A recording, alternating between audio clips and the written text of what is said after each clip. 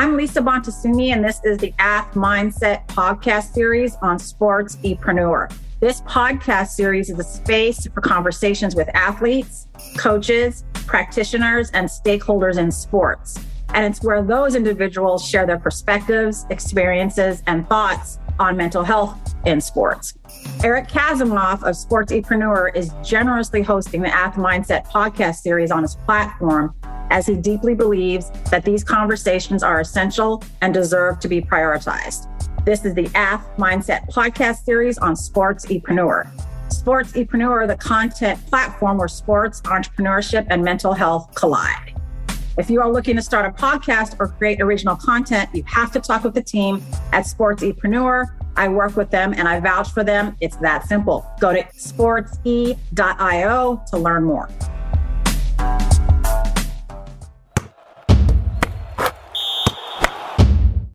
Hello, everyone. I'm so excited to have Marques Ogden on today with us here on the AthMindset podcast. This is something we've been working towards, and I'm just so glad that we're able to share space together. So welcome, Marques. I'm so glad you're here. Thank you so much for having me, Lisa. Appreciate it. How you doing today? I'm doing well. I'm excited. I'm pumped. If people can't see, I got my gear on right now. Marques is chilling on his end, and we're just going to have fun with this. I mean, Marques is a former NFL player. He's a keynote speaker. He's a business coach and consultant and 3-time best-selling author. But that's everything that he's arrived to be right now. But I'm curious, would you share, what has been your road to this place? I mean, can you share a little bit about your life growing up and your early relationship with football? And we'll go from there. Yeah. So I'm originally from Washington, D.C. We were raised by a single father from the time I was 8 years old. My brother was 14. And, my dad was very instrumental in our life. He was just our North Star, our everything. I started playing football as a freshman in high school. I went to St. John's College High School, the same high school that Kevin Plank, who owns Under Armour, went to, and the same head football coach on varsity.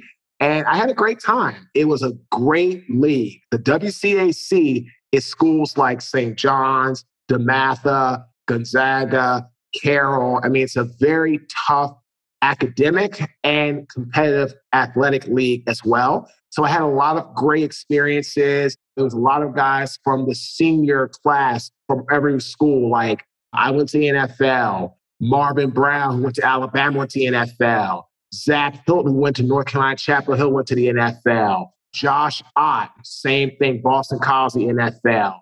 Brian Westbrook, who went to Villanova, he also went to the NFL with the Eagles. So a lot of great competition, a lot of great battles on the field. And that was my first taste of football, was playing for St. John's College High School. Wow. Thank you for all of that background information too. I mean, we all know, well, you and I know that it's probably about 1% of players get to play in the NFL. Looking back, what do you think was involved in all of that so many from such a small area and small league could go and play at that level? That's a great question, Lisa. It really comes down to your discipline. Look at Tom Brady, who's 44, almost 45 years old. Was he the best athlete coming out of college? Absolutely not.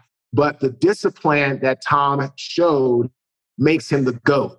Every player that is great, my brother, Barry Sanders, Tom Brady, to Derek Thomas, to Bruce Smith. I mean, I could go down, me and Joe Green, all these greats, right?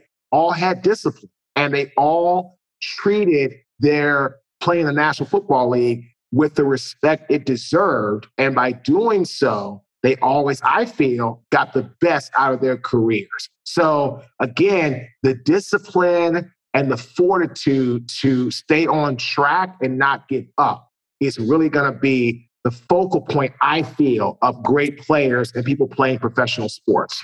Great. I love the answer. And here's an interesting wondering that we can kind of unpack together.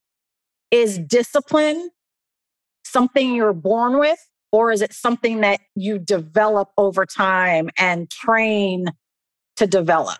What is your take on that? Great question. I believe you have to train and develop it. I think you're born with natural talent. Like my brother was 6'9" in the 8th grade. Doesn't matter how much you are disciplined and work hard. You can't do that. You can't work that hard to do that. But discipline and showing up. It's kind of like there's a quote I live by. You don't have to be the best to do your best. And a lot of people, I feel, are so like, for example, Lisa, I'll be posting this on social media sometime soon. I'll make sure to tag you. So Bo Porter, who used to be the general manager of the Houston Astros, African-American, played in MLB, great guy. You know who Bo Porter is? No, tell me. So Bo Porter played in Major League Baseball. He played for Atlanta, a couple other teams. He was actually the manager of the Houston Astros for 2 years. Bo now works for Major League Baseball, doing like their broadcasting. Great guy.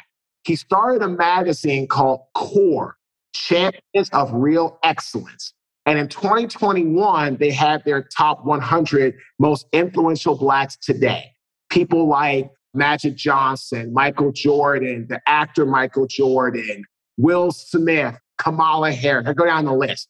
So then in 2022, they came up with another list of top 100 most influential Blacks. Samuel L. Jackson, Janet Jackson, Tina Turner. We are on that list.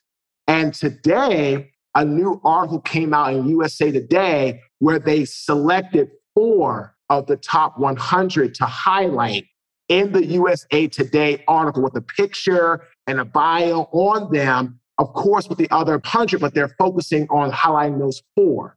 We were one of those 4.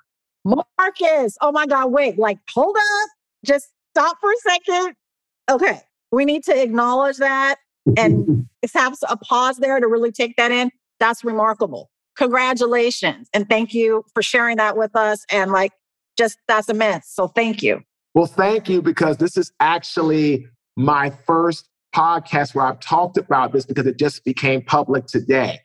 But why I bring that up is because the discipline that we, again, I say we, like me, my team, I do the work, but I have an amazing team that helps me with being my publicist, website design, content, trademark and patent, videographer, bookkeeper, accountant, lawyer. I have a phenomenal team. But what I'm getting at is the discipline that we've shown to get to where we are today. That's what I feel is the most important aspect of having any type of success. Because for 2.5 years, Lisa, I didn't get one paid job. Not one. Every job I got was either free or I was told no. Absolutely. So what I try to tell people is that discipline is what got us to this point. Because a lot of people, right, Lisa, would have given up. That's right. Out getting a paid job for 2.5 years. They said, no, I'm not cut out for this. No, thank you. I'm going to pass or go something else. Now, again, we worked other jobs. I ran a football camp, 7-on-7. I was a birthday clown at birthday party. I did training in the backyard. I was a full-time custodian for a short time, for about 6 months, right? All these things that we did, but we never gave up and we never got off course. And somebody said something to me earlier. My publicist and one of my clients said, Marques, people like Samuel L. Jackson, Tina Turner, Janet, Ken Griffey, they're all amazing. But most of them have done their work. I mean, Janet was the icon of the 90s. Samuel, he still does great work, but he's not what he was 10 years ago. People still love him, but they said, you are the next up and coming versus what they have done. I never thought about it like that. Because I'm just in awe. First of all, we were only on the list with these people. Then to be highlighted out of the top 100 to the 4, I'm just even more blown away. But my point is that that's discipline. Because we could have easily packed it in several years ago, but we decided not to, and that's where we are today. Marques, that is such an important message and lesson. I can't say enough how inspired I am by that.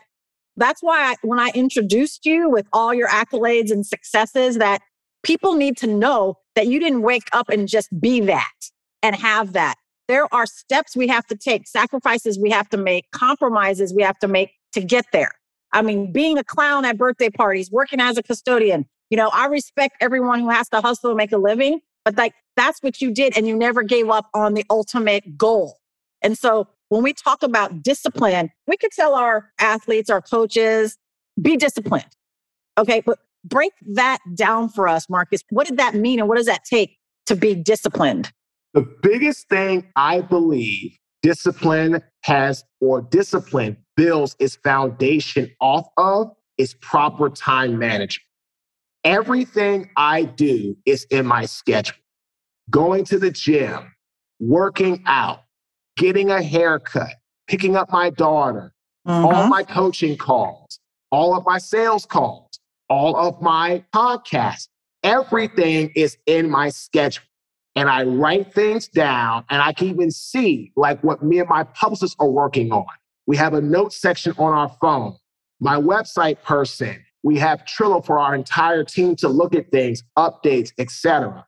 And so I'm a big believer in writing things down. But for me, discipline comes from execution of time management and running your schedule, not letting your schedule run you. Yes, Marques. That's so important. And I take it to the next level because someone like you in the life that you live, there's always something going on and something you need to manage and shift around. I would even add time prioritization, right? To take it to that next level. It's just a language thing, but like prioritizing what you need to do that day, write out your map of the day, week, month, and follow it without pause and without questioning, right? Correct. I think that's super important. So thank you for that. Oh, I agree. I mean, prioritizing what must be done is huge. And then, so like for me, either Friday nights or depending on Saturday morning, I end up doing stuff where I write out my goals. I mean, I write out all my stuff for my clients, all things that are going to be going on, all that kind of stuff. And then from there, I know what has to be done. And I look at things, okay, what's on my schedule? What's priority? What comes first? What happens here? Like I know certain things, like I know Monday at 3:00, priority is picking up my daughter from school. Like that's a priority. It always gets done. So time priority and then executing your time management is huge in that regard. Absolutely. So you and I both know research shows that writing it down, there's a different level of commitment that goes in our brain when we're able to write it down first and then transfer it to any electronic sort of way of managing it for multiple people. So I think that's really important. I mean, I work with a lot of college athletes, pro athletes, and it's like, okay, well, I wrote it down, but what if something comes up? What if I feel like I don't want to do it? How do you manage that, Marques? When you have your best laid plan, it's prioritized, it's all listed there, but something comes up or you feel something about something. How do you manage that? So I always go back to one of the I call it my 5-prong approach to solving problems. And one of the biggest things of the 5-prong approach is remember your why under any and all circumstances.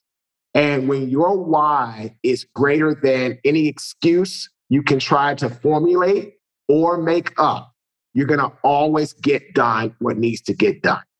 Always. I mean, that's just the way it is. And so it's very important that you or anybody else who is trying to move forward in life make sure their why is known clearly.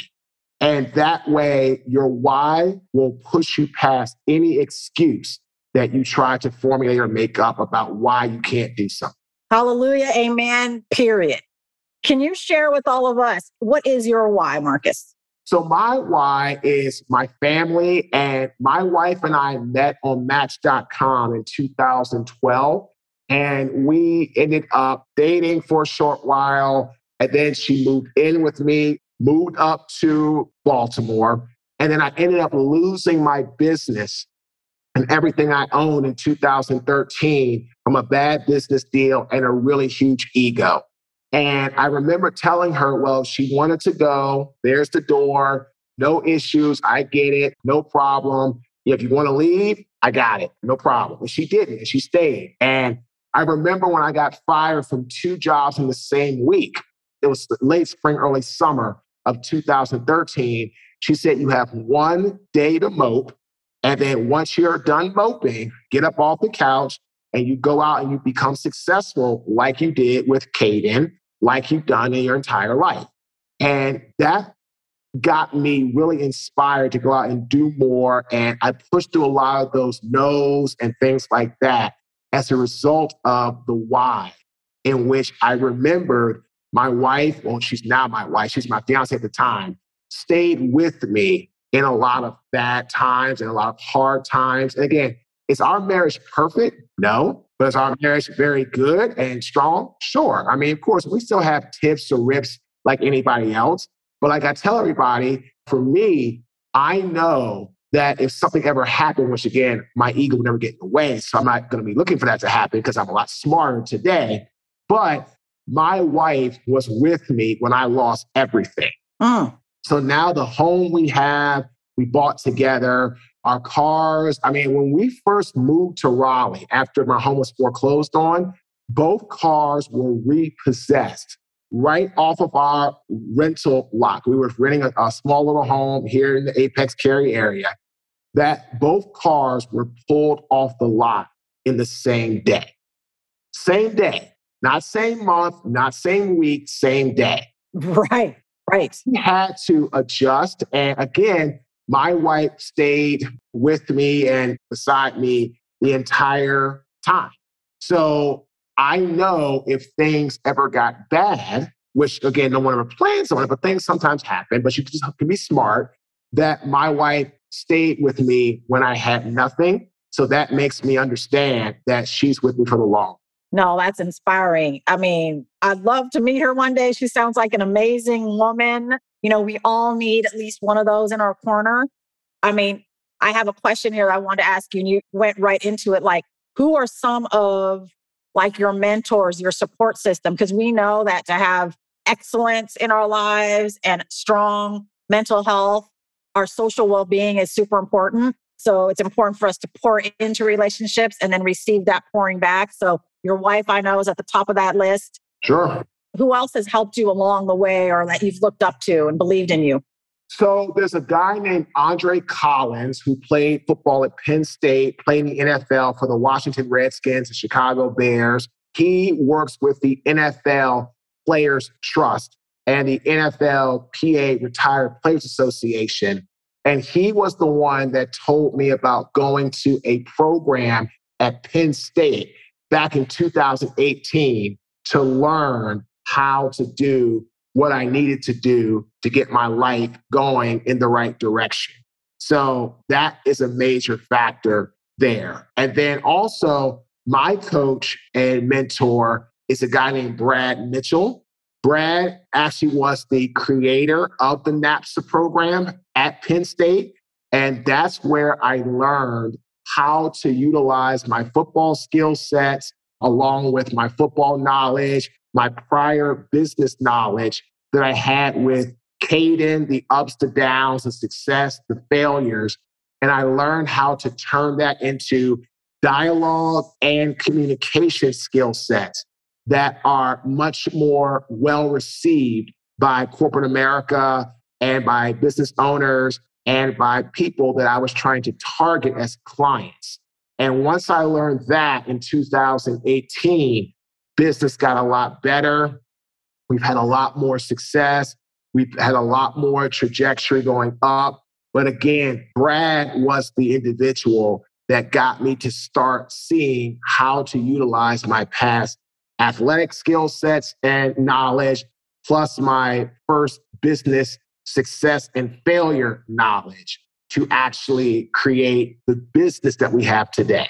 That's amazing. And it shows that we all need a team behind us, like you said, someone to help coach us, develop us. It's already in us, but to just shape it and let it be palpable to the parties that we want to talk to. I mean, I think there are so many transferable skills that you have playing at that level, the NFL. What, besides discipline, besides communication, what are some other skills that you learned as a player, as a teammate, that then you are now using in business? Teamwork, delegation of tasks to the right people, the right team members, how to let go and trust others, because the human mind can do a lot of things, but it can't do everything. And if you feel that you have to be involved and micromanage your team, then why are they your team to begin with? So it's really big in that regard because it opens up a lot of opportunity for process and for change. But it has to start with, again, making sure that you're able to do all those things. And communication, and like I said, teamwork, delegation of tasks to the right team members, all those things are absolutely vital to help you and have helped me that I learned from football and from sports as well. Perfect. I love that. Thank you so much. I mean, in your story, you've had ups and downs. Your mental health was more solid in some places and more challenging in others, just like anyone's would be in everything that you've been through. Mm-hmm. What are your thoughts about the space that mental health is occupying right now in sports and athletes coming forward and sharing more about their mental health and their experiences? I would love your take and your just thoughts on all of that. It's interesting you say that. Actually, I was looking at something when you said mental health, I made a post yesterday that was created by my team about Mental Health Awareness Month, which is May. Yes. It's important because I remember being a guy who didn't want to open up about his feelings, a guy that didn't want to be seen as soft, didn't want to be seen as weak. And what I learned is that there's true strength in actually opening up and telling others about your struggles, about your mishaps, about your mistakes. And once I got into that type of mind frame, then things got a lot better. And I really wanted to help others by just being able to share, go in that regard. So I think it's very important for you, me, and anybody to understand that mental health awareness and mental health clarity is big. Because I have a coach, her name is Misty Buck, and Misty is really big helping me to process things, not get over anxious or get myself all worked up, or trying to find ways to deal with stressful situations better and without being emotional and being more cognitive. And so there are a lot of things in that regard that have really helped me. But I'm a really big advocate of people talking about mental health awareness and really saying that it's okay to be vulnerable. It's okay to be like, I've had a problem. So people know I've had anxiety issues. I've had depression issues. I've had addiction. I mean, I'm not going to sit here and say I haven't, because I have. And being able just to be open and honest, I feel helps a lot of people. I agree. And shout out to Misty Buck. I know Misty, so I'm so glad that you guys are connected and she's supporting you. That's awesome. She's a great human being. And thank you for being so open and vulnerable about your story and your commitment to advocacy for mental health. This is an important month. And I think breaking it down, our mental health is basically our emotional, psychological, and social well-being. It's how we think, feel, and behave, how we make choices on the daily to manage our lives. That's right. Oh, absolutely. Absolutely. Because every day is a choice, right? That's right. You have a choice to have a positive mindset, a negative mindset. You have a choice to be stressed out. You have a choice to be more relaxed. You have a choice to be cognitive and thinking things through, or you have a choice to be emotional and thinking about this or thinking about that. You have a choice. So in reality, I think it's very important that you understand mental health is all about us making a choice to live a better life. Now, again, if you have an issue like I've had depression and anxiety, I've gotten on Lexapro. I've had to overcome other addictions. I've had to get therapy and get myself help from counselors and all that kind of stuff. There's no shame in that, because from what I know, people might disagree, and that's fine. You only get one life. That's all I know. So if you believe something else, that's totally on you. But I only get one life for what I believe, and I'm going to do the best I can with this life. So I'm trying not to argue. Even with my wife, I remember I used to argue about certain things, about money or this or that. And so then I realized, like, you know what? It's not worth fighting about, because what? The money's gone. So what's fighting about it going to do? You can't bring it back.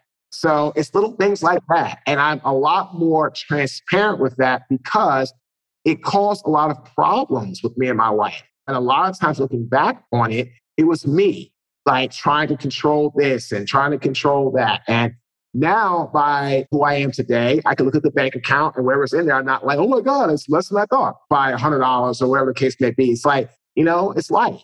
And what I find is my wife and I's relationship is better now because when I can look at something and not freak out or get all upset, and then she realizes that I'm not trying to be the person I was before, because this is what happens. I feel people change, right?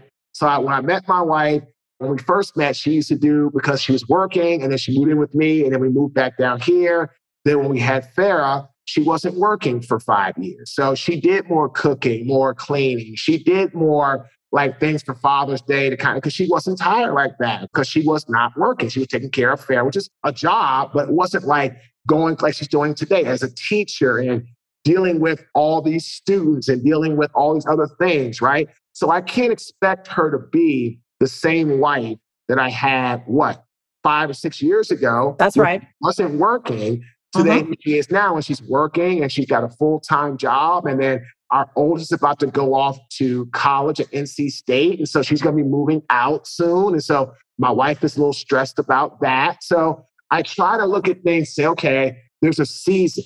So if I'm going to end up getting upset or getting all belligerent or arguing with her in a season, it's not going to do well. I mean, my wife told me this, that marriage and trust in a relationship is like a bank, right? So when you pour into somebody, you're making deposits.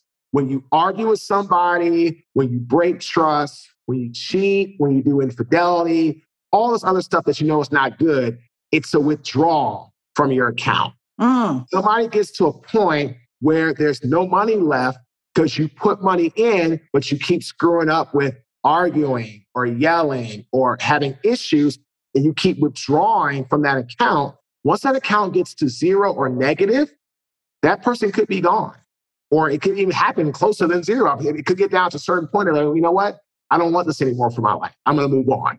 So what I've tried to learn is that in marriage, like in life, there's a lot of things that you, I, or anybody doesn't have to fight about or any of that type of stuff. I agree. I'm laughing here listening to you because in my marriage, it's the same way, like in marriage and in life. We both have 2 kids. We've both been married for quite a while. There's a fluidity to how we show up because as we grow and learn about ourselves, we're able to show up differently. And it's that self-awareness and that emotion regulation that you're talking about. Like, is this really a thing I want to pick about right now? Like, I want to pour in, I don't want to withdraw. So I really love that analogy. It's a really good one for a lot of people to hear. It's easy. Like, are you going to withdraw or are you going to deposit right now? Like, what's your commitment? This is such an important conversation on so many levels because as a Black man, I know in the Black culture, there's a lot of stigma around talking about your feelings, about being that strong person. I mean, it goes back in history. I think brown and Black communities have a lot to be with and understand to be able to come to that place where they don't see that emotions are weakness and that it is actually a strength. Like, what advice would you give to a brown or Black athlete coming up who maybe is considering going to therapy or getting a coach? Like, how would you push through that type of thing? I would tell them that if you want to live your best life, and if you want to have the ability to be able to be mentally and physically strong, if you're having a problem, go get help. Because when we're trying to solve our own problems, we really don't see the whole gamut as well, I feel. I feel we don't do a good job of actually figuring out what's wrong, what are the issues. A lot of times we tend to go surface level. And if you're trying to really fix, I feel, again, depression, anxiety, a mental health issue, it's going to be really at the deep root of the problem. It's not going to be where the branches are or the leaves are. It's going to be where that root is in the ground. So a lot of times we by ourselves are not equipped to handle a situation like that. So I want people to understand if you're having issues, if you're having trouble, then go and get help. There's nothing wrong with getting help. It's a sign of true strength going to get help. It's not a sign of weakness. I appreciate that. I really, really do. And, coming to that place too, to piggyback on that, maybe going as you anticipate a stressor or a change in life, a transition in some way, like your family's going through the transition of your eldest is going to leave home. And that's going to have an impact on people. Like being able to go in there and get like preventative help, just like we do for our physical health. Like we want to prevent injury on a physical level. Like why not prevent a mental injury and then learn how to handle it? So I really appreciate it. We've been talking a lot about business, your experience in the NFL, your family. In this moment, as you reflect, what is your most proudest moment right now in your life to date? Oh, my proudest moment, personally or professionally? Let's do both. Personally, I've been married now for, it'll be actually our 7-year anniversary is this month, May 23rd. Congratulations. So that's huge for me. Yes. But then I would say business-wise, it was getting our first keynote speech in 2016 because it made me realize that, yes, I faced a lot of negativity. I was told no a lot. I was told you won't succeed at this a lot. And I heard a lot of that negative stigma. But where we're at today, all the things that we've accomplished would not be possible if we didn't stick through it and get our first paid speaking job, which was for Miller Mock College in Wilmington, North Carolina, at their 100th commencement graduation speech. And that was the first opportunity that we were able to take and start to move forward and make this a career. And again, we faced a lot of trials, tribulations along the way. We went full-time in this business in 2020, but we needed some sort of a catalyst, some sort of a spark. And the job for Miller Mock College gave us that. That's amazing. I appreciate both of those. It's interesting. So we were married May 22nd. Oh, nice. But in 2004, so it was a little bit different. But like, we were married within a couple of days of each other, but kind of difference in years. That's hilarious. No, that's awesome. We're connected in that way. I appreciate all of that. I want to ask you one more question before we say goodbye. When the day comes, when your life here on earth ends, and there's a celebration of life for you, which there will be. Your children will be there, your wife, people who you really love and respect and admire are going to be there. What would you want them to say about you? I would want them to say that Marques was a servant leader that served a cause greater than himself. I asked my publicist today, was she surprised that out of all these phenomenal people in the top 100, again, Samuel L., to Janet, to Tina Turner, Debbie Allen, all these phenomenal people, right? They picked us to be part of that, number one. Number two, they picked 4 of us to highlight in the biggest paper, I feel, in our country. USA Today is probably the number 1 paper in our country, most read all across the US.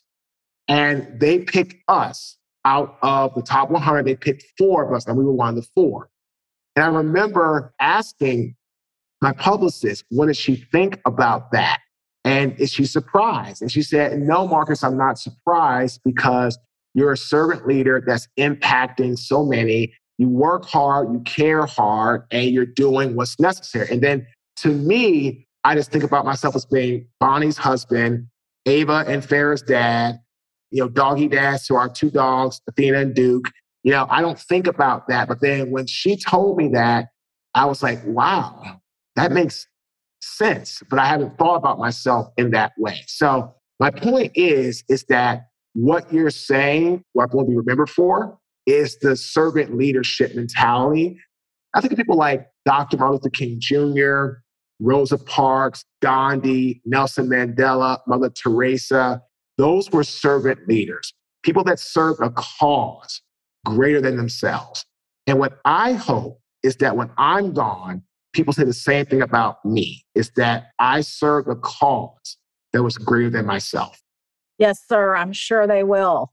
If you keep going the way you're going, keep giving and inspiring and showing up the way you are, there's no doubt. And people are going to say that before the celebration of life. I'm saying it now. I mean, all the recognition that you're getting, it's humbling and inspiring to be in your space. I really appreciate and value this time together. Is there anything else you want to make sure you say or talk about today with me here? I would love to give you the mic on that. I'll leave one of my favorite quotes by Aristotle. In times of extreme darkness, focus on the light.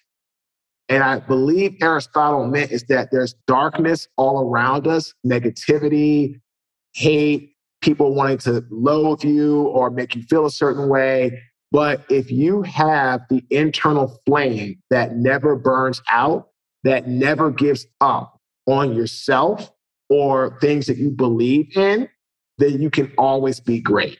So I love that quote by Aristotle. In times of extreme darkness, focus on the light. And I believe what he really meant was the light is yourself. That's right. The light within, the light within. So thank you so much again. I'm truly honored and privileged to have shared this time. And I look forward to staying in touch, following all your amazing work, and just much love. And thank you so much. Thanks for having me, Lisa. I appreciate it. One of my favorite things about our Sportsepreneur content platform is the opportunity to chat with amazing people in and around the world of sports. We hope you enjoyed the conversation. If you want to connect more, hit us up on Instagram at Sportsepreneur. Thank you for listening to this CADSource production, the Sportsepreneur podcast, the podcast where sports and entrepreneurship collide.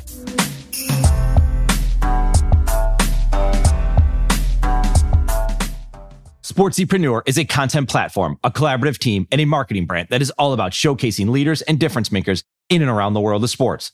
While we create our own content, we also create content with you. This includes collaborative content and exclusive content for your brand. Think podcasts, blogs, social media, and overall content strategy. Our sports content marketing team is specifically niche for those in the sports industry. That includes sports businesses, athletes, managers, coaches, trainers, entrepreneurs, and business leaders in the sports market. The bottom line is we want to help with your sports-related brand, your content marketing, and your story. Connect with us on Instagram at Sportsepreneur or find us online at sportsepreneur.com. Sportsepreneur, the content platform where sports and entrepreneurship collide.